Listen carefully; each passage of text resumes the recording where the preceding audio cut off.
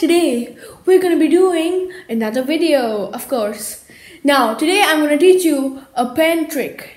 It looks nice, and you can do it to your friends, and you can teach them. And yeah, let's go on to the video.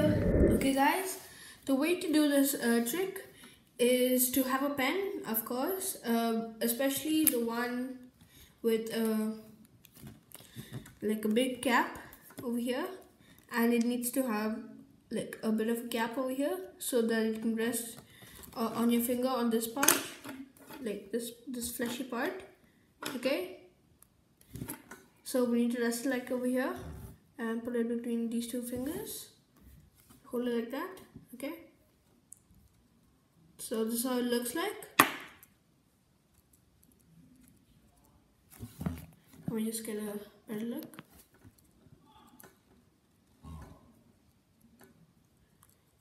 And with a bit of practice, you can do it 3 or 4 times like this and do it faster even. Okay, let's go on to the tutorial. Okay guys, the way to do it is, I told you, hold it like that and then apply a lot of force between these two fingers.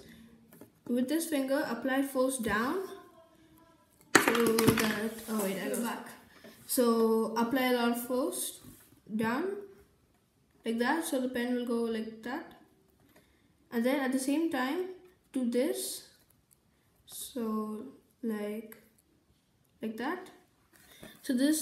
So when you're doing it like that, it'll have a lot of inertia so that the pen can spin.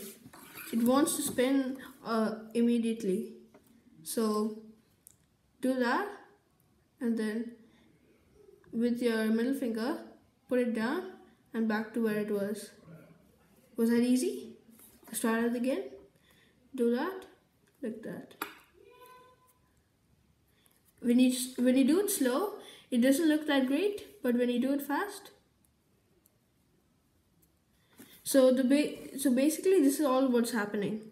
The pen is going like this and coming back, going like this and coming back. That's all that's happening. There's no like spinning around the finger or anything. It's just like that. So let's try it once more time. Keep it over there like that and then bring it back. See? So after you get a lot of practice, you can do it on these two fingers. Then you can put it like this. I haven't learned this. Oh wait, okay, yeah. And then you can even do it with your left hand, but I'm not too good with it. I need to practice on that.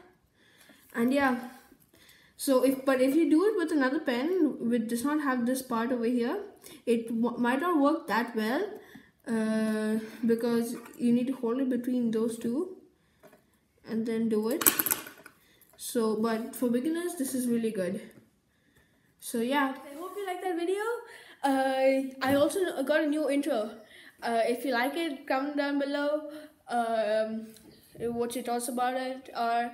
And yeah, if you want another one of these like videos, hit the like button down below, subscribe, and tell me in the comments of what video I should do next. Okay, bye.